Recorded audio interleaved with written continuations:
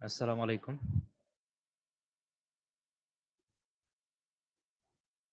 কেমন আছেন সবাই?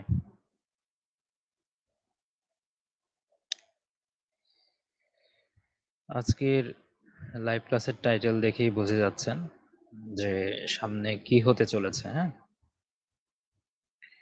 এখন থেকে শুরু করে ৪৬তম BCS প্রিলির আগ পর্যন্ত ইনশাআল্লাহ রিসেন্ট জিকের লাইভ শো হবে। দেখতে পাচ্ছেন যে recent GK live show episode 1 এবং এখানে রিসেন্ট জিকে মানে স্ক্রিনে দেখতে পাচ্ছেন রিসেন্ট জিকে RJ10 তারপরে বাই দিয়ে 1 দেওয়া আছে। অর্থাৎ প্রত্যেকটা ক্লাসে মানে প্রত্যেকটা লাইভ শোতে আমরা 10টা করে রিসেন্ট জিকে আলোচনা করব। এই লাইভ শোতে অংশগ্রহণের সিস্টেমটা হলো আপনাদের শুরুতে স্ক্রিনে আপনারা প্রশ্নটা দেখতে পাবেন। তারপরে সেটা স্ক্রিন থেকে প্রশ্ন দেখে নেওয়ার পরে কমেন্টে আপনাদের উত্তর জানাবেন। তারপরে সঠিক উত্তরটা আমি জানাই দিব এবং সেইটার রিলেটেড আপনার কি ব্যাখ্যা পড়তে হবে বা ওই প্রশ্নের সাপেক্ষে আপনাকে অন্যান্য কি তথ্য জানতে হবে সেই তথ্যগুলো আমি বলে দিব, সেগুলো আপনারা লিখে নেবেন খাতায়। তো এইভাবে আশা করা যায় যে আগামী ৪৬তম BCS এর আগ পর্যন্ত এটা চলবে। সামনে প্রাইমারির এক্সাম আছে আপনারা জানেন। তো এবং ব্যাংকের পরীক্ষা হচ্ছেই। ঠিক আছে? সামনের যত ধরনের পরীক্ষা আছে ৪৬তম BCS প্রিলির আগ পর্যন্ত সবগুলো পরীক্ষাতেই রিসেন্ট জিকের যে লাইভ শো এটা আপনাদের কাজে লাগবে।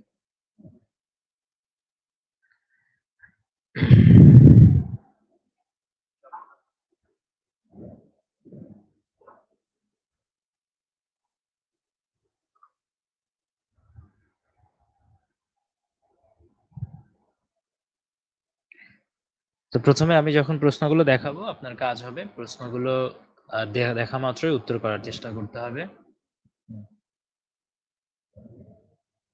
ঠিক আছে? উত্তর করার চেষ্টা করবেন যে যার মতো প্রশ্ন দেখা মাত্রই।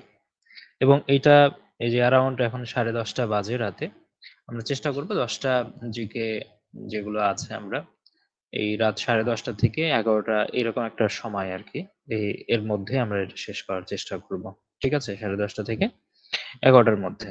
এবং এটা মানে হয়তো প্রত্যেকদিন যদি আমি না পারি, একদিন পর এটা করার চেষ্টা করব।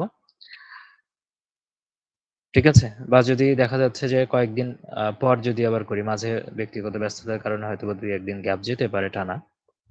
ঠিক আছে? তো সেটা গেলে তখন দেখা যাবে যে কোনো একদিন ১০টার জায়গায় আমরা হয়তোবা ২০টা জিকে তখন সলভ করব। ঠিক আছে?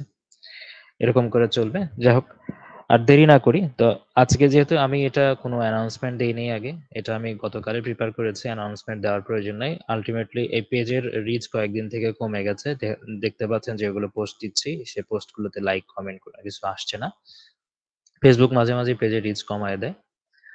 তো এই ক্লাসগুলো নিলে আপনারা যদি শেয়ার করেন তাহলে রিচটা বাড়বে, অনেক স্টুডেন্ট জানতে পারবে, হ্যাঁ? কাইন্ডলি এটা শেয়ার করে দিবেন। এখন আমি যাচ্ছি, আপনারা দেখবেন আর অ্যান্সার করার চেষ্টা করবেন। প্রথম প্রশ্ন হলো, সম্প্রতি বাংলাদেশ ব্যাংক কর্তৃক চালুকৃত ডেবিট কার্ডের নাম কি? ঠিক আছে, বাংলাদেশ ব্যাংক সম্প্রতি একটা কার্ড চালু করেছে, ইস্যু করেছে, যেটা দিয়ে কিনা অনলাইনে কেনাকাটা সহ অন্যান্য লেনদেন আপনারা করতে পারবেন বাংলাদেশি টাকায়। সেই ডেবিট কার্ডের নাম কি? দেখেন, এটাতে কোনো অপশন দেয়া থাকবে না। যেগুলোর একদম অপশন ছাড়া আপনাকে ইনস্ট্যান্ট তথ্য জানতে হবে, একদম সরাসরি মুখস্থ তথ্য যেগুলো জানতে হবে, সেগুলো নিয়েই মূলত এই লাইভ কুইজ শোটা হবে। ঠিক আছে? লাইভ শোটা হবে সেগুলো নিয়ে, এখানে কোনো অপশন থাকবে না। ঠিক আছে? তাহলে এটার অ্যান্সারটা কি হবে? অ্যান্সারটা আপনারা জানাবেন। সম্প্রতি বাংলাদেশ ব্যাংক কর্তৃক চালুকৃত ডেবিট কার্ডের নাম কি? এটা অ্যান্সারটা আপনারা দেওয়ার পরে আমি সেটার ব্যাখ্যা দিব।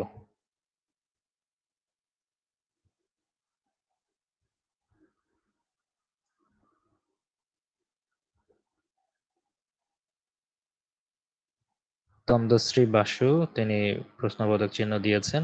মানে হয়তো তিনি জানেন না আরকি। এই লাইভ শোর মাধ্যমে অনেক সময় আমরা দেখা যাচ্ছে যে রিসেন্ট জিকের দিকে আমরা যদি খোঁজখবর নাও রাখি, অন্ততপক্ষে একদম গুরুত্বপূর্ণ যে জিকে গুলো আছে রিসেন্ট জিকে, সেগুলো নিয়েই মূলত আমি আলোচনা করব, যেগুলো পরীক্ষায় আসার মতো। এমডি মাইনুল আবেদীন শিপন তিনি লিখেছেন টাকা ডেবিট কার্ড। একটু আছে, আপনার একটু ভুল হয়েছে। সজিবুর রহমান অ্যান্সার করেছেন টাকা পে।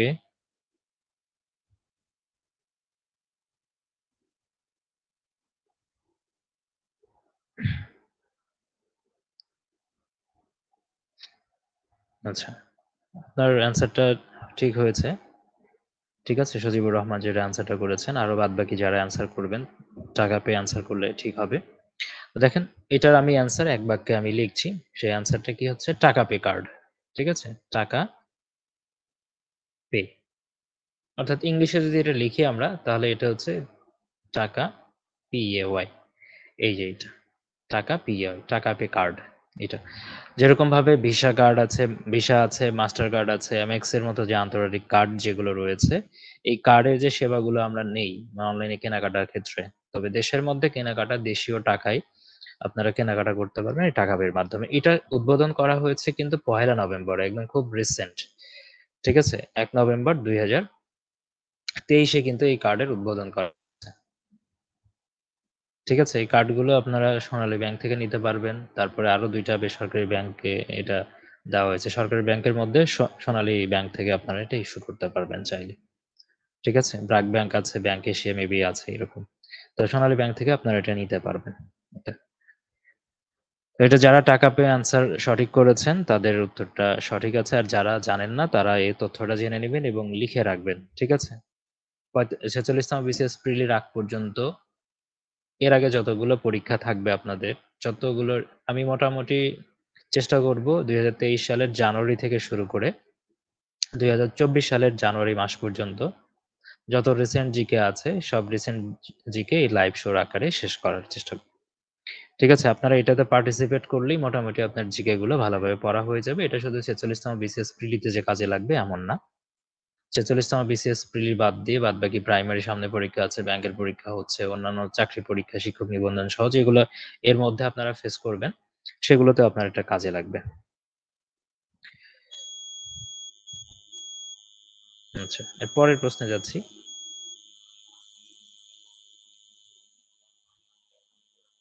এটা সাম্প্রতিক, একদম খুবই সাম্প্রতিক, এটা সবাই জানেন যারা খেলাধুলা দেখেন, যে আন্তর্জাতিক ক্রিকেটের ইতিহাসে প্রথমবারের মতো টাইমড আউট হয়েছেন কোন ক্রিকেটার?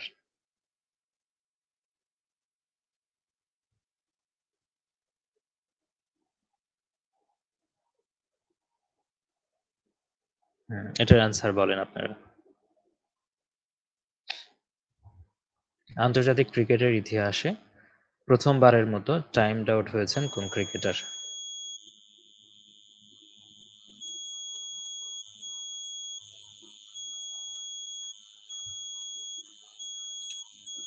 ইংলিশ, আপনারা ইংলিশে অ্যান্সার করলে বেটার হবে এটার জন্য। ঠিক আছে, মাঝে মাঝে দেখা যাচ্ছে ব্যাংকের পরীক্ষা আপনারা অনেকেই দিবেন, তো ব্যাংকের জিকের ক্ষেত্রে কিন্তু রিটেনে যেটা হয় সেখানে কিন্তু ইংলিশে লিখতে হয়। ঠিক আছে, সামনে ব্যাংকের রিটেন যারা দিবেন তাদের জন্য কিন্তু এটা প্রয়োজন। ঠিক আছে, ব্যাংকের রিটেন কিন্তু সামনে আছে, বা যে কোনো সময় ব্যাংকের রিটেনে কিন্তু জিকেতে ইংলিশে অ্যান্সার করতে হবে আপনাকে।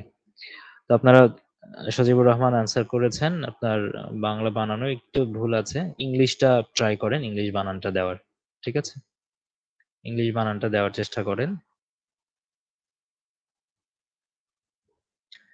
তো ক্রিকেট ইতিহাসের এই টাইম আউটের যে বিষয়টা, এটা বাংলাদেশ শ্রীলঙ্কার ম্যাচে কিন্তু হয়েছিল। এটা আপনারা জানেন যে নির্দিষ্ট সময়ের মধ্যে, অর্থাৎ 2টা রুলস আছে, একটা হলো এমসিসি রুলস আছে, আবার আরেকটা হচ্ছে আইসিসি মেন্স ওয়ার্ল্ড কাপের রুলস আছে। তো এমসিসির যে রুলস রয়েছে, একটা ব্যাটসম্যান আউট হয়ে যাওয়ার পর পরের ব্যাটসম্যান ক্রিজে আসবে এবং তার 3 মিনিটের মধ্যে প্রথম বলটা ফেস করতে হবে। এটা হচ্ছে এমসিসির রুল। 3 মিনিট একটু ফ্লেক্সিবল আছে ওখানে।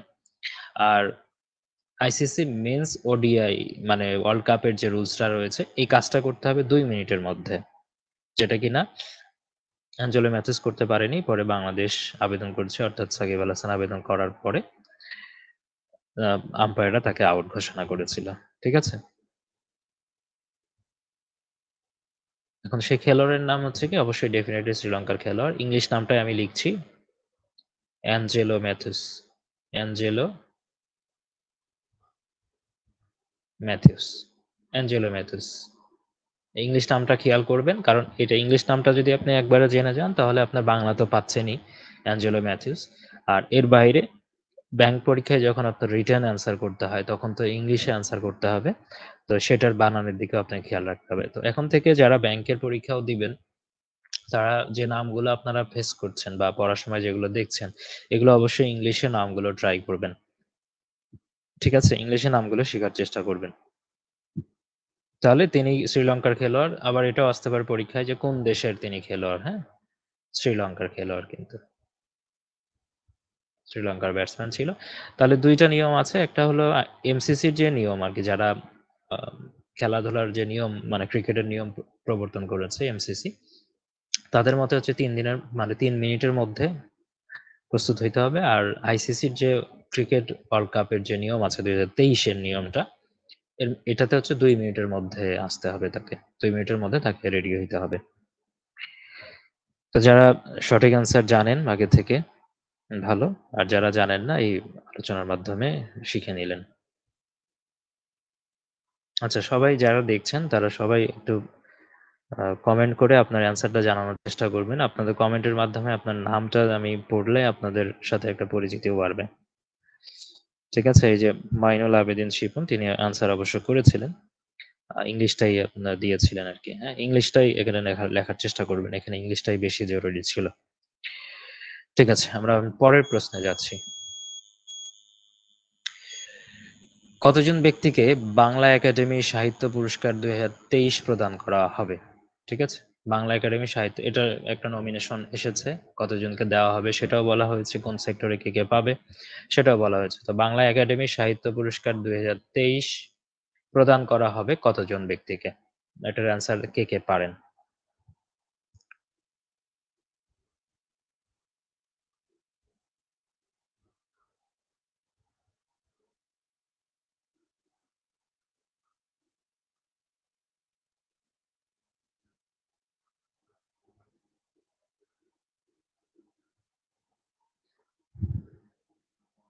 মোহাম্মদ মইনুল আবেদীন শিপন অ্যান্সার করার চেষ্টা করেছেন ৬ জন।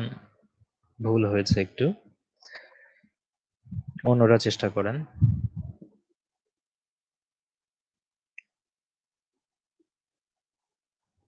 দেখেন, বাংলা একাডেমি সাহিত্য পুরস্কার এক্ষেত্রে মানে আমরা সবগুলো যারা পুরস্কার পাবে সবার নাম জানার প্রয়োজন হয় না। পরীক্ষাতে এত ইন ডেপথ আসে না, হ্যাঁ? কিছু, কিছু উল্লেখযোগ্য ক্ষেত্র যেগুলো থাকে, উল্লেখযোগ্য ব্যক্তিত্ব যদি সেই পুরস্কারটা পায়, তিনি কোন খাতে পেলেন বা কোন ক্ষেত্রে সেই পুরস্কারটা পেলেন সেটা বাংলা একাডেমি সাহিত্য পুরস্কার হোক, ২১শে পদক হোক বা স্বাধীনতা পদক হোক, এই সবগুলো পদকেরই ঠিক আছে? নাম দরকার নাই। আমি জীবনেও সবগুলোর নাম কখনোই পড়ি নাই। এজন্যই বলছিলাম যে বাংলা একাডেমি সাহিত্য পুরস্কার হোক, ২১শে পদক হোক, তারপরে স্বাধীনতা পদক হোক, এই যে পদকগুলো দিচ্ছে, এই পদক দেওয়ার ক্ষেত্রে গুরুত্বপূর্ণ কিছু খাত রয়েছে। সেই খাতগুলো মানে ক্ষেত্র আছে, সেই ক্ষেত্রগুলোর ব্যক্তিত্বের নাম জানলে হয়। আবার অনেক সময় দেখা যায় যেরকমভাবে আ সাহিত্যের ক্ষেত্রে যদি আসে সেক্ষেত্রে একটা আ পরীক্ষায় প্রশ্ন আসে। তারপর গবেষণার ক্ষেত্রে একটা পরীক্ষায় প্রশ্ন আসে এগুলোর ক্ষেত্রে। এই ক্ষেত্রগুলোতে। তারপর সমাজসেবায় কে পেয়েছে। তো এই টাইপের যখন দেখবেন যে ২১শে পদক, তারপরে স্বাধীনতা পদক এবং বাংলা একাডেমি সাহিত্য পুরস্কার। এসব ক্ষেত্রে আপনারা এই নামগুলো শুধু খেয়াল করার চেষ্টা করবেন। সমাজসেবা, গবেষণা এগুলো থেকেই বেশি আসে। আবার যদি ওর মধ্যে কোনো সংস্থা পেয়ে থাকে যে বাংলাদেশের কোনো ব্যক্তি না পেয়ে যদি কোনো সংস্থা পেয়ে থাকে সেই সংস্থার নাম পড়বেন। আবার যদি ওই নামগুলোর মধ্যে যদি দেখেন যে মানে একদম বাংলাদেশের একদম হাই প্রোফাইল কোনো পারসন পেয়েছে। যারা কিনা হচ্ছে সোশ্যাল মিডিয়ায় অনেক বেশি পরিচিত বা ব্যক্তিগত জীবনের মানে অনেক বেশি সে আ ইনফ্লুয়েন্স রেখেছে বাংলাদেশের আ ইয়েতে বিভিন্ন অঙ্গনে। ঠিক আছে? সেরকম যদি ব্যক্তিত্বের নাম পান, তার নামটা অবশ্যই খেয়াল রাখবেন এবং তিনি কোন ক্ষেত্রে পেয়েছেন এটাও আপনারা পড়ার চেষ্টা করবেন। সবার নাম পড়তে হবে এমন না কিন্তু। তন্দ্রশ্রী বসু বলেছেন, "স্যার নাম মনে থাকে না মেবি" এটাই বলেছেন। আমি যেটা বললাম তাহলে সেই নামগুলোই শুধু জাস্ট মনে রাখবেন। তো এখানে দেখেন কতজন ব্যক্তিকে বাংলা একাডেমি সাহিত্য পুরস্কার ২০২৩ সেটা যেহেতু এটা রিসেন্ট আরকি। তো এটা একটু জেনে রাখবেন সেটা হলো ৭ জন ব্যক্তিকে। কতজন ব্যক্তিকে? ৭ জন ব্যক্তিকে বাংলা একাডেমি সাহিত্য পুরস্কার ২০২৩। ঠিক আছে? এখন এটা খেয়াল রাখতে হবে যে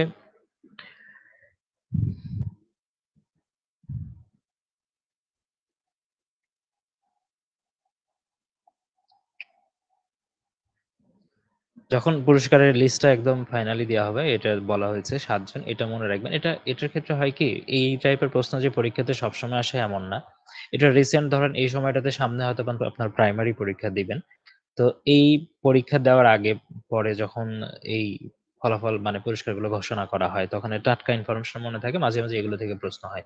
যদি এগুলো খুব বেশি পুরাতন হয়ে যায়, ধরেন হয়তোবা ৪৬তম বিসিএস প্রিলিতে এই টাইপের প্রশ্ন নাও আসতে পারে। কারণ একদম প্রশ্ন করার সময় যদি এরকম সাহিত্য পুরস্কার বা অন্য কোনো পুরস্কার দেওয়া হয়, সাধারণত দেখা যায় যে ওই সময়টাতে ওখান থেকে ওই মানে প্রশ্নটা আসার সম্ভাবনা থাকে। হয়তোবা এখান থেকে একটা লম্বা সময় ধরে হয়তোবা ঐরকমভাবে পুরস্কার নাও আসতে পারে। ঠিক আছে? মানে এই প্রশ্নটা পুরস্কার রিলেটেড এই প্রশ্নটা এরকমভাবে নাও আসতে পারে। ঠিক আছে?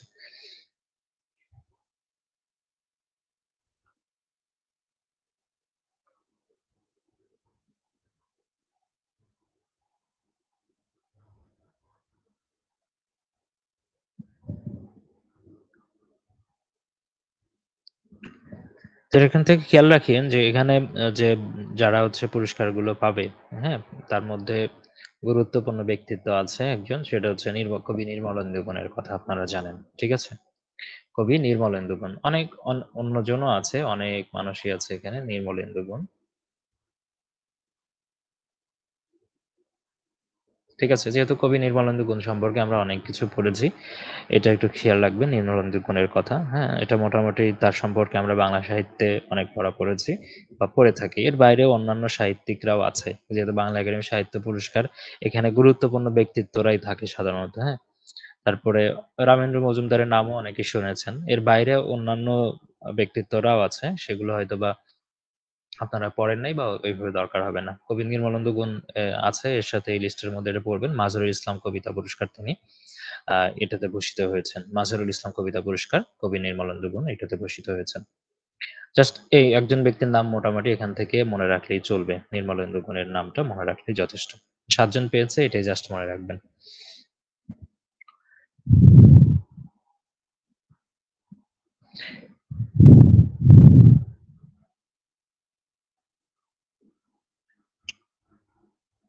ওকে। দেখেন এই প্রশ্নগুলো কিন্তু যেগুলো সলভ হচ্ছে সাথে, সাথে সেই বিষয়গুলো লিখে রাখবেন যেগুলো আমি লিখি না, যেগুলো ইম্পোর্টেন্ট মনে হবে এর বাইরে আপনার যেটা মনে থাকবে না, আমি যেটা লিখছি না সেগুলো দরকার হলে লিখে রাখবেন। ঠিক আছে? তারপরে আসেন আমরা পরের প্রশ্নে যাচ্ছি। সেটা হলো ২০২৩ সালের নারী বিষয়ক আন্তর্জাতিক সম্মেলন অনুষ্ঠিত হয় কোথায়? এই সম্মেলনটাও রিসেন্ট হয়েছে। হ্যাঁ? নারী বিষয়ক আন্তর্জাতিক সম্মেলন কোথায় অনুষ্ঠিত হয়েছে? এটা একদম যারা যে খবরগুলো রাখেন, নিয়মিত পত্রিকা পড়েন বা খবর শোনেন, আন্তর্জাতিক খবর, ঠিক আছে? তারা এটা হয়তো জানবেন। না জানলেও সমস্যা নাই। চেষ্টা করব যে যতগুলো আন্তর্জাতিক বিষয়াবলী বা বাংলাদেশ বিষয়াবলী রিসেন্ট জিকে লাগবে আপনাদের, হ্যাঁ? যেগুলোর কাছে সবচেয়ে বেশি আমার কাছে গুরুত্বপূর্ণ মনে হবে সেগুলো ৪৬ বিসিএস এর আগ পর্যন্ত অনেকগুলো এপিসোডের মাধ্যমে আমরা এটা শেষ করার চেষ্টা করব। ঠিক আছে? আর এই লাইভটা হইলে আমরা লাইভটা মানে মোস্ট প্রবাবলি আপনার ওই যে সজিবুর রহমান বলেছেন আজ থেকে যেহেতু শুরু করলাম। এটা যেদিন লাইভ হবে রাত 10:30 টার দিকে এটা লাইভটা শুরু হবে। ঠিক আছে? তার আগে আমি হচ্ছে পেজে মেসেজ মানে পেজে আপনাদের এটা আ পোস্ট আকারে দিয়ে দিব। ঠিক আছে? কোন দিন। তবে লাইভটা কিন্তু শুরু হবে 10:30 টার দিকে। তো এটার অ্যান্সারটা করার চেষ্টা করেন। ২০২৩ সালের নারী বিষয়ক আন্তর্জাতিক সম্মেলন অনুষ্ঠিত হয় কোথায়?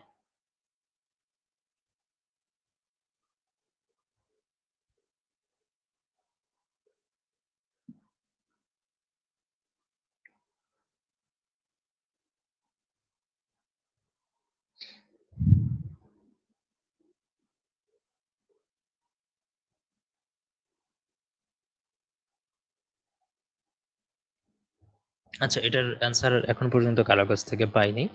হয়তোবা কেউই জানেন না, হ্যাঁ? তবে এটা কিন্তু খুব রিসেন্ট সময়ে এটা আয়োজন মানে সম্মেলনটা হলো।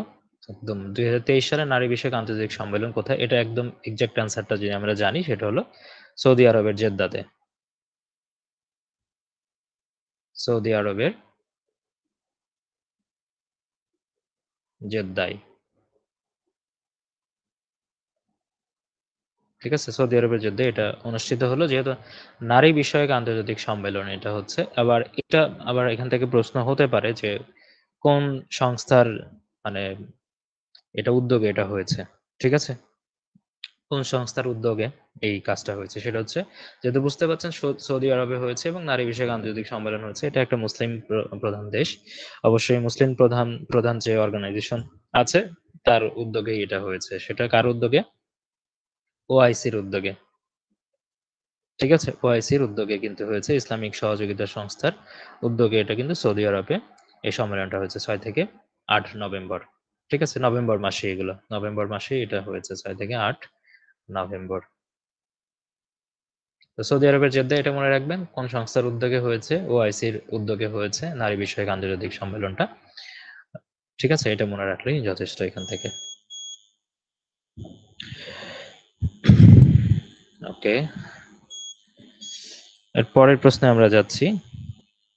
পরের প্রশ্ন আশা করি অনেকে অ্যান্সার করতে পারবেন, তবে অবশ্যই ইংলিশে অ্যান্সার করবেন।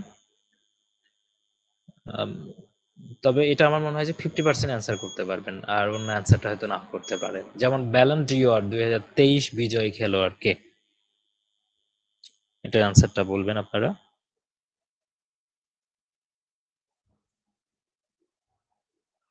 আচ্ছা, ব্যালন ডিওর 2023, হ্যাঁ, বিজয়ী খেলোয়াড় কে? ব্যালন ডিওর কি, কেন দেওয়া হয়? তারপর এখানে কিন্তু বিজয়ী খেলোয়াড়ের মধ্যে দুই ধরনের খেলোয়াড় থাকবে, একটা হচ্ছে পুরুষ খেলোয়াড় আর একটা হচ্ছে নারী খেলোয়াড়। ঠিক আছে? বর্ষসেরা পুরুষ খেলোয়াড় এবং বর্ষসেরা নারী খেলোয়াড় দুইটাই কিন্তু থাকে।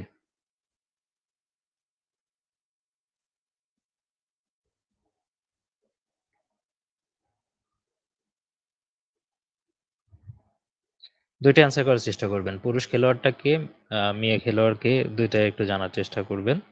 ঠিক আছে? আপনারা সেটাই এখানে জানানোর চেষ্টা করবেন। হ্যাঁ, দুইটাই অ্যান্সার করবেন।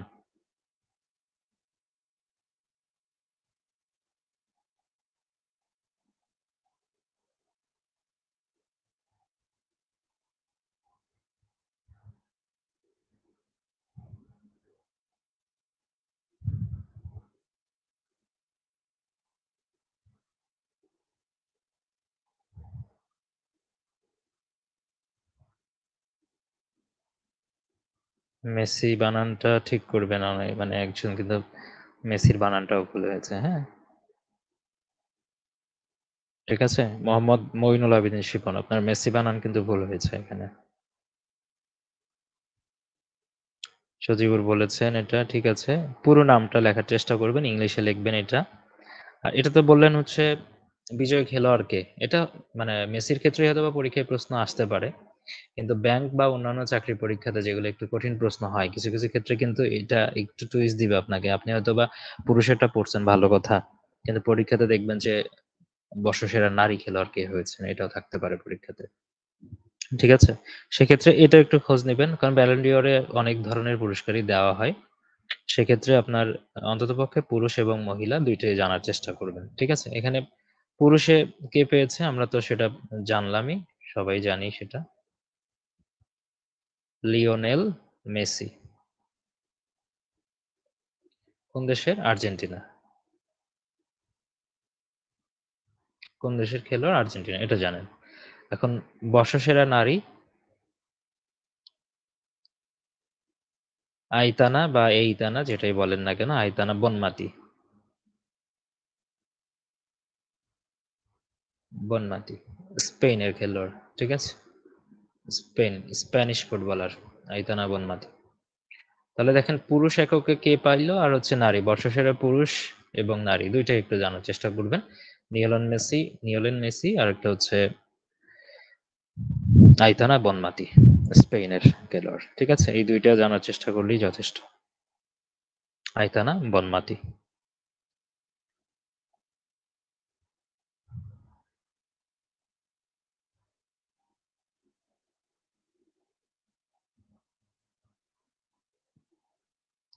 অপশন থাকলে আপনাদের হয়তো অনেক ক্ষেত্রে সুবিধা হয়, কিন্তু এই ব্যাখ্যামূলক যাওয়ার জন্য বা যেগুলোর হচ্ছে একদম এক্সাক্ট অ্যান্সার জানা দরকার, যেগুলো অপশনে পড়লে হয়তো বা কনফিউশনে পড়বেন, ওগুলো নিয়ে আলোচনা করছি না আর কি, যেগুলোর অপশন দেওয়া আছে।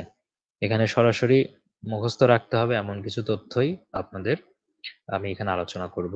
আবার অপশন দিয়ে যেগুলো থাকবে সেগুলো আমরা পরের দিকে আলোচনা করব, বা মাঝে মাঝে সেগুলো অপশনও দিয়েও আমরা সেটা লাইভ শো চালাইতে পারি। ঠিক আছে? তবে যখন যে প্রশ্নের জন্য যেটা বেস্ট মনে করব, যেটা অপশন থাকা দরকার কিনা বা অপশন দিব কি দিব না, এটার যেটা বেস্ট মনে হবে আমি সেটাই করব। ঠিক আছে। এর পরের প্রশ্নে যাচ্ছি। পরের প্রশ্নটা অ্যান্সার করার চেষ্টা করবেন। এটার আপনাদের অ্যান্সার করার কিন্তু চেষ্টা খুব কম। ঠিক আছে? স্টুডেন্ট অনেকেই লাইভ।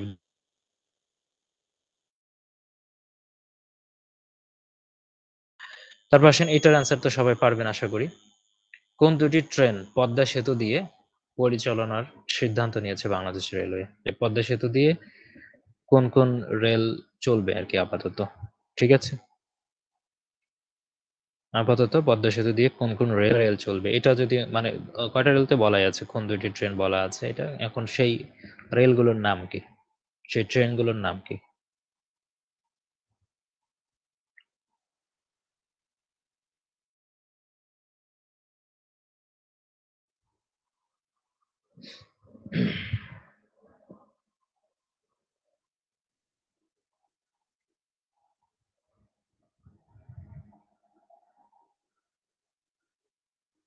কমেন্ট করে জানানোর চেষ্টা।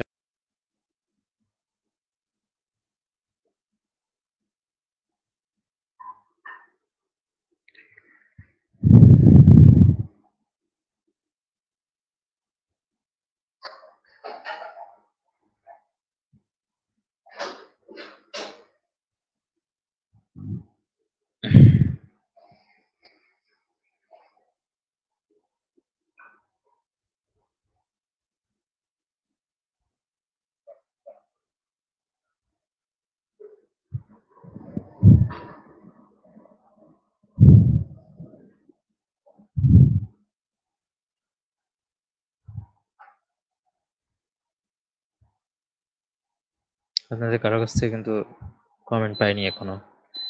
এটার অ্যান্সার কি কেউ পারেন না?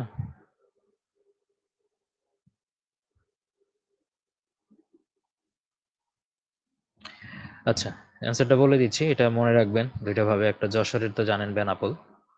সেই বেনাপোল এক্সপ্রেস, আরেকটা হলো সুন্দরবন এক্সপ্রেস।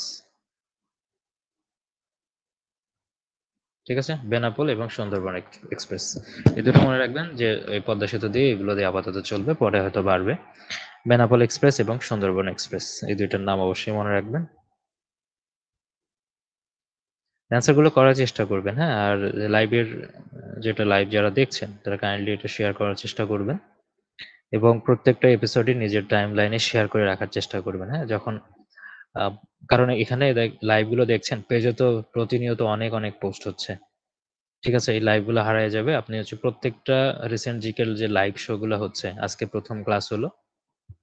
এবং প্রত্যেকটাই আপনার টাইমলাইনে সেট করে রাখবেন এবং পরবর্তীতে যখন রিভিশন করবেন, কারণ পরীক্ষার ২ মাস আগে বা ১ মাস আগে আর এই ধরনের লাইভ করা হবে না। এটা জানুয়ারি পর্যন্ত লাইভ করলেই যথেষ্ট হবে। ঠিক আছে? তারপরে এগুলো হচ্ছে রিভিশন করে নিতে পারবেন আপনার হচ্ছে টাইমলাইন থেকে। ঠিক আছে? তাহলে এগুলো টাইমলাইনে থাকলে আপনার সুবিধা হবে। যে পরবর্তীতে আবার যদি দেখে নেওয়ার দরকার হয় তখন সেখান থেকে দেখে নিতে পারবেন। আর সাথে, সাথে ক্লাসে যে প্রশ্নগুলো করা হচ্ছে, অ্যান্সার দেওয়া হচ্ছে, সাথে, সাথে আপনার নোট খাতায় লিখে ফেলবেন। ঠিক আছে? তাহলে পরবর্তীতে এটা মানে পরীক্ষার ১ সপ্তাহ আগে দ্রুত গতিতে রিভিশন দিয়ে যেতে পারবেন আবার। ঠিক আছে? এই কাজটা কিন্তু অবশ্যই করবেন।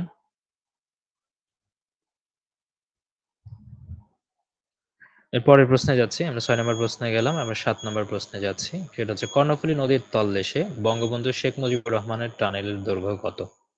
এটা তো অন্ততপক্ষে সবারই পারার কথা যে বঙ্গবন্ধু শেখ মুজিবুর রহমান টানেল যেটা হলো কর্ণফুলী নদীর তলদেশে চট্টগ্রামে, সেটার দৈর্ঘ্য কত?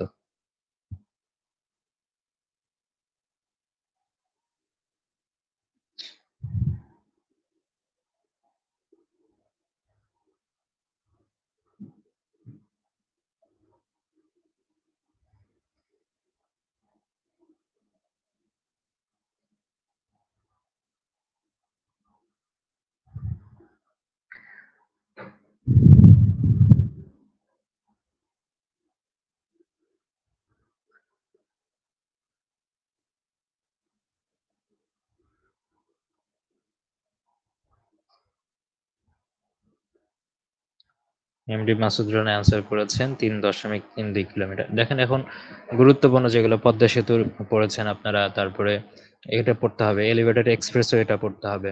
ঠিক আছে? এগুলো প্রত্যেকটার কিন্তু গুরুত্বপূর্ণ। এগুলা অবশ্যই সাইড নোটে লিখে রাখবেন সবগুলো, হ্যাঁ? পদ্মা সেতু, তারপরে মেট্রো রেল, একদম মেট্রো রেল হচ্ছে একদম মতিঝিল পর্যন্ত কত, তারপরে রেল আরকি, হ্যাঁ? তারপরে একদম আ কম কমলাপুর পর্যন্ত কত, তারপরে এলিভেটেড এক্সপ্রেসওয়ে কত, হ্যাঁ?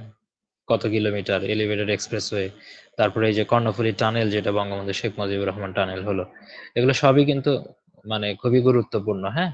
বর্তমান সময়ের জন্য। সামনে যেকোনো পরীক্ষাতে দেখবেন এখান থেকে একটার দৈর্ঘ্য কিন্তু চলে আসছে।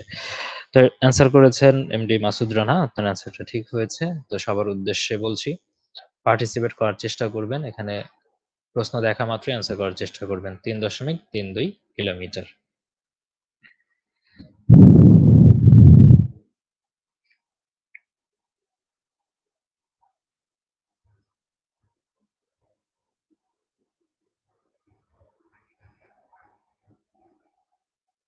আচ্ছা, এগুলো আপনার হোমওয়ার্ক থাকলো কিন্তু, হ্যাঁ? এগুলো সাইডে লিখে রাখবেন। পদ্মা সেতুর কত, মেট্রো রেলের কত, এলিভেটেড এক্সপ্রেসওয়ের কত। এই ৩ টা অবশ্যই বের করে হোমওয়ার্ক হিসেবে আপনি হচ্ছে সাইডে লিখে ফেলবেন অ্যান্সার গুলো। ঠিক আছে? সঠিক অ্যান্সারটা লিখে ফেলবেন। এটা আপনার হোমওয়ার্ক থাকলো। তারপরে আসেন ৮ নম্বর প্রশ্নের অ্যান্সার, এটা করার চেষ্টা করেন। এটাও আন্তর্জাতিক প্রেক্ষাপট থেকে করা হয়েছে। প্যাট্রিয়ট কোন দেশের আকাশ প্রতিরক্ষা ব্যবস্থা? এটা অনেক আগে থেকে এইটা বেসিক তথ্য হিসেবেও আসে, সাম্প্রতিক সময়ে আবার আলোচিত। এটা বিভিন্ন সময় আলোচিত হবে। দেখবেন যে যেকোনো চাকরি পরীক্ষাতে এগুলো চলে আসবে।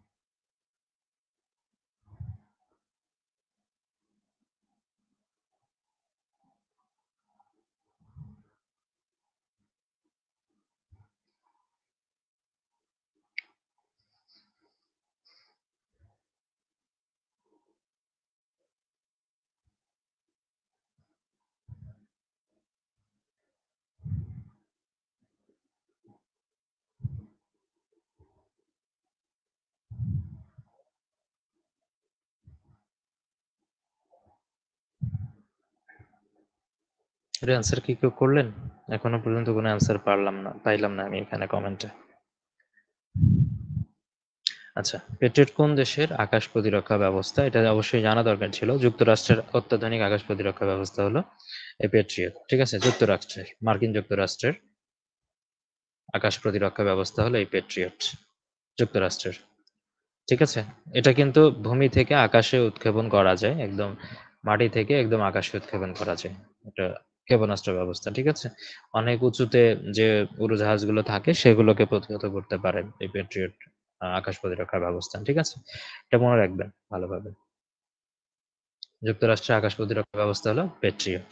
প্যাট্রিয়ট কোন দেশের আকাশ প্রতিরক্ষা ব্যবস্থা? যুক্তরাষ্ট্র। তারপর আসেন, সম্প্রতি বাংলাদেশ ব্যাংক কয়টি ডিজিটাল ব্যাংকের লাইসেন্স দিয়েছে? ডিজিটাল ব্যাংক যেগুলোর কোনো মানে ফিজিক্যালি কোনো অস্তিত্ব থাকবে না। ঠিক আছে? অনলাইনেই এটা পরিচালিত হবে, সেটাকে বলা হচ্ছে ডিজিটাল ব্যাংক। এই সম্প্রতি বাংলাদেশ ব্যাংক কতটি ডিজিটাল ব্যাংকের লাইসেন্স দিয়েছে? এবং সেই ব্যাংকগুলোর নাম কি, কি? এটা বলবেন, হ্যাঁ? ডিজিটাল ব্যাংক যেটা হবে একদম পূর্ণাঙ্গ ব্যাংক হিসেবেই সেটাকে প্রতিষ্ঠিত করার একটা সিদ্ধান্ত নেওয়া হয়েছে। এর বাইরেও কিছু, কিছু ব্যাংকে আসলে উইং চালু করার আ অনুমোদন দেওয়া হয়েছে, যে পূর্ণাঙ্গ হচ্ছে ব্যাংক হিসেবে স্বীকৃতি দেয় নাই তাদেরকে বা লাইসেন্স দেয় নাই। কিন্তু উইং হিসেবে আপাতত চালাইতে পারবে। পরবর্তীতে তাদের ব্যাপারে সিদ্ধান্ত নেওয়া হবে। পরবর্তীতে তাদেরকে হয়তোবা লাইসেন্স দিয়ে দেওয়া হবে। তো এটার অ্যান্সারটা করার চেষ্টা করেন। যে কয়টা ব্যাংকে এটা দেওয়া হয়েছে ডিজিটাল ব্যাংকের লাইসেন্স, আর একটা সেই ডিজিটাল ব্যাংকগুলোর নাম কি?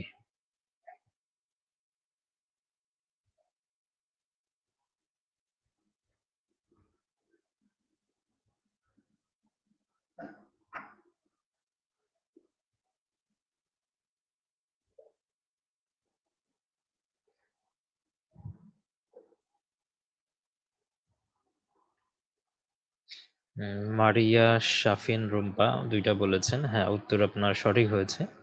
সে ২ টার নাম কি? নামটা বলবেন। কে, কে পারেন সে নামগুলো?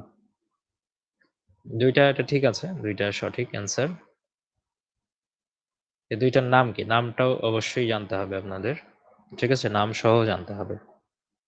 এবং নামটা মুখস্থ থাকতে হবে, হ্যাঁ?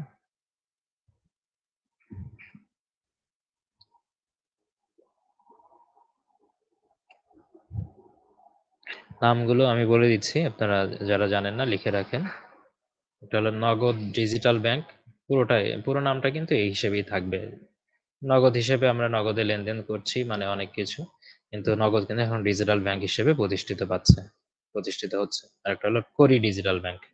করি, টাকা পয়সা করি আমরা বলতাম যেভাবে সেটা সেই হিসেবে এটা করি। ঠিক আছে? পয়সা করি বলা হয় যেটা।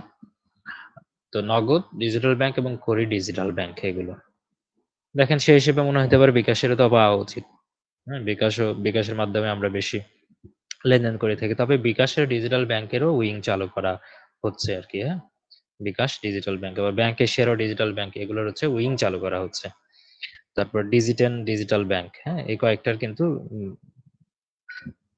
ডিজিটেন হচ্ছে ১০ টা ব্যাংকের মিলে একসাথে এটা ডিজিটেন বলা হচ্ছে। ডিজিটেন, হ্যাঁ? 10 মানে ১০। তো ডিজিটেন থেকে ডিজিটেন মানে ১০ টা ব্যাংক থেকে আসছে হচ্ছে ডিজিটেন ডিজিটাল ব্যাংক, তারপরে ব্যাংক এশিয়া এবং হচ্ছে বিকাশ। এদের হচ্ছে উইং চালু করার একটা সিদ্ধান্ত হয়েছে। আর কিন্তু পূর্ণাঙ্গ ডিজিটাল ব্যাংক হিসেবে লাইসেন্স দেওয়া হয়েছে ২ টাকে শুধু নগদ ডিজিটাল ব্যাংক এবং করি ডিজিটাল ব্যাংক। পরবর্তীতে হয়তো বিকাশও চলে আসবে এটার মধ্যে। ব্যাস। এটা ভালোভাবে মনে রাখেন আপাতত। পরবর্তীতে এই তথ্যগুলো আপডেট হলে তখন তো আমরা আপডেট গুলোও জেনে যাব।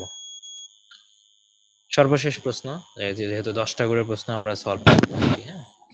সে ১০ নম্বর প্রশ্নে বলা আছে, সম্প্রতি আরব সাগরে সৃষ্ট হামুন ঘূর্ণিঝড়ের নামকরণ করেছে কোন দেশ? যে ঘূর্ণিঝড় হয়েছে, হামুন ঘূর্ণিঝড়ের নামকরণ করেছে কোন দেশ? সাথে এটা জানতে হবে হামুন শব্দের অর্থটা কি?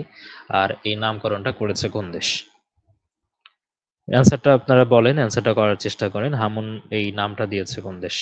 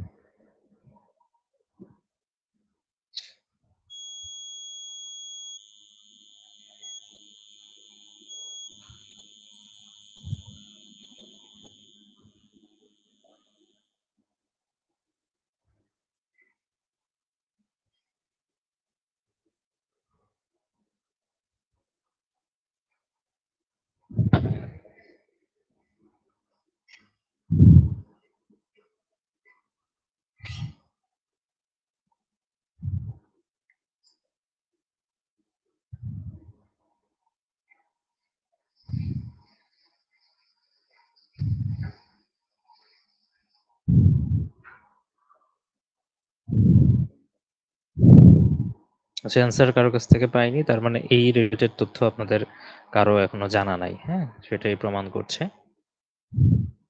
তো হামুন কিন্তু ওই ২১শে অক্টোবর বঙ্গোপসাগরের পশ্চিম তীরে মানে পশ্চিম ভাগে কিন্তু এটা শুরু হয়েছিল আরকি, হ্যাঁ? এই নিম্নচাপের সৃষ্টি হয়েছিল। পরে এটা ২৩ অক্টোবরে গিয়ে এটা ঘূর্ণিঝড় হিসেবে রূপ লাভ করে। দেখেন এই ঘূর্ণিঝড়ের যে নামটা দিয়েছে সেটা হচ্ছে ইরান। যে দেশ নাম দিয়েছে সেই দেশের নাম কি? ইরান। ইরান এই নামটা দিয়েছে হামুন। তা হামুন এই নামটার মানে কি?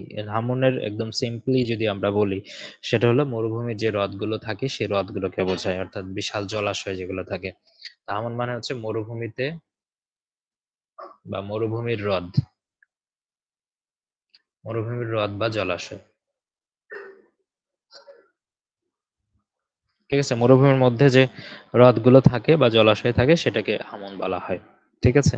এটা মনে রাখবেন যে হামুন কোন দেশের দেওয়া নাম? ইরানের দেওয়া নাম। আর হামুন শব্দের অর্থ হলো মরুভূমির হ্রদ বা জলাশয়। এটা মনে রাখলেই যথেষ্ট। এগুলো লিখে রাখলেই যথেষ্ট হবে। ঠিক আছে? এটা কবে উৎপত্তি হয়েছে এটার একবারে সাল তারিখ জানার ওইভাবে প্রয়োজন নাই। ঠিক আছে? প্রত্যহ সাল তারিখ জানার প্রয়োজন হবে না। তো এই পর্যন্তই ছিল মূলত 10টা যে প্রশ্ন যেগুলো ছিল। ঠিক আছে? এই recent GK live show episode 1 এ 10টা, আবার এপিসোড 2 তে আমরা অন্য 10টা নিয়ে আমরা হাজির হব। সেগুলোতে অবশ্যই আপনারা পার্টিসিপেট করার চেষ্টা করবেন। ঠিক আছে? কারণ আপনারা পার্টিসিপেট না করলে আমি এটা লাইভ শো মানে খুব একটা জমজমাট হবে না। ঠিক আছে? আপনারা যদি পার্টিসিপেট না করেন, আপনারা যদি প্রশ্নের অ্যান্সার না করেন, তাহলে কিন্তু আমি ক্লাস নিয়ে খুব একটা মজা পাবো না। ঠিক আছে? তারপরে এখানে আসেন যে আপনারা অলরেডি অবগত আছেন যেহেতু লাইভ হচ্ছে এগুলা। এই শিওর সাকসেস এক্সাম ব্যাচ, এটা ৮,০০০ এমসিকিউ যেটাকে বলা হচ্ছে। ৮,০০০ এমসিকিউ এক্সাম ব্যাচের রেজিস্ট্রেশন চলছে ৪৬ বিসিএস প্রিলির জন্য। ঠিক আছে? ৮,০০০ এমসিকিউ যদি আপনারা ভালোভাবে মানে পরীক্ষা প্রস্তুতি নেন এবং ভালোভাবে সলভ করার চেষ্টা করেন, তাহলে আশা করা যায় ৮,০০০ এমসিকিউ এর মধ্যে যে প্রশ্নগুলা টাচ করা হবে, এই প্রশ্নগুলো থেকেই আপনার প্রিলি উত্তীর্ণ হওয়ার মতো নাম্বার পেয়ে যাবেন। ঠিক আছে? তো এটা সর্বশেষ ব্যাচ কিন্তু ১৮ নভেম্বর থেকে শুরু হচ্ছে। পরীক্ষা শুরু হচ্ছে। এটাতে আপনারা অ্যাডমিট হয়ে যাবেন।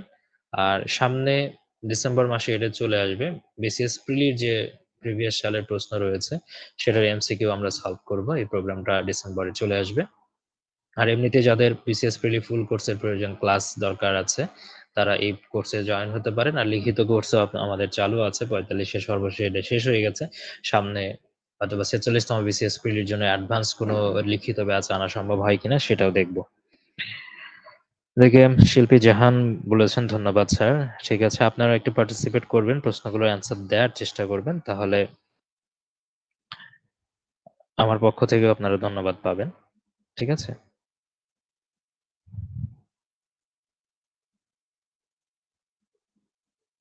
তবে এই রিসেন্ট জিকে লাইভ শো 10:30টায়, রাত 10:30টায় অনুষ্ঠিত হবে। আধা ঘন্টা সময় আমরা মোটামুটি আধা ঘন্টার মধ্যেই এটা হয়ে যাবে। 10:30টা টাইম, 11টার মধ্যে এটা করার চেষ্টা করা হবে। আপনারা যত দ্রুত পার্টিসিপেট করবেন, আপনারা বেশি রেসপন্স করলে, দ্রুত রেসপন্স করলে তখন এই ক্লাসটাও খুব দ্রুত শেষ হবে। ঠিক আছে? আর সামনের ক্লাসেও আমরা 10টা জিকে নিয়ে আলোচনা করব, রিসেন্ট জিকে নিয়ে। সে সময় থাকবে 10:30টার দিকেই। আগামীকাল হলে 10:30টার দিকেই হবে। আমি সন্ধ্যার দিকে সেটা আপডেট জানায় দিব যে ক্লাস হবে কিনা। ঠিক আছে? তবে এটা চেষ্টা করা হবে সপ্তাহের মধ্যে যেন ৩-৪ দিন এটা ক্লাসটা নিতে পারি। ঠিক আছে? শুরুতে। অন্য কোর্স মানে ডিসেম্বরের আগ পর্যন্ত, এটা নভেম্বরের মধ্যে বেশি নেওয়ার চেষ্টা করব, যাতে আগের জিকে গুলো খুব দ্রুত নিয়ে আসতে পারি। কারণ আমাদের এখন দেখতে পাচ্ছেন এগুলো সাম্প্রতিক সময় নভেম্বর, অক্টোবর মাসের সময়। এটা আমরা পিছিয়ে যেতে, যেতে জানুয়ারি পর্যন্ত যাবো। আবার এরপরে ডিসেম্বর মাস, জানুয়ারি মাসে যেটা আসবে আপকামিং, সেগুলোও থাকবে এর সাথে।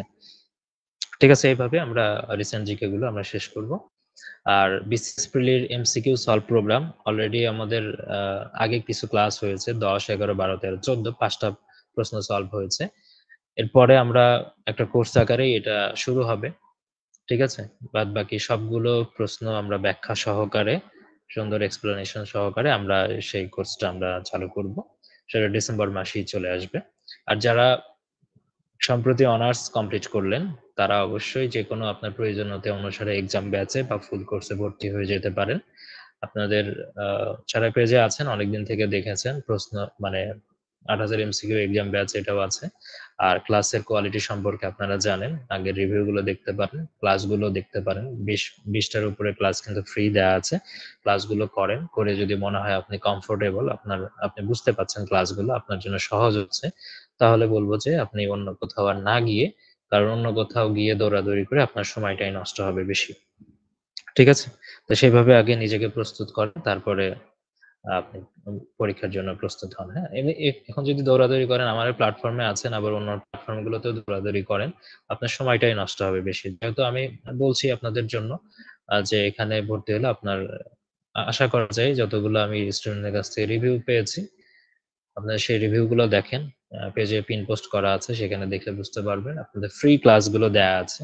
২০ টার উপরে ফ্রি ক্লাস দেওয়া আছে। সেই ক্লাসগুলো আপনারা করেন।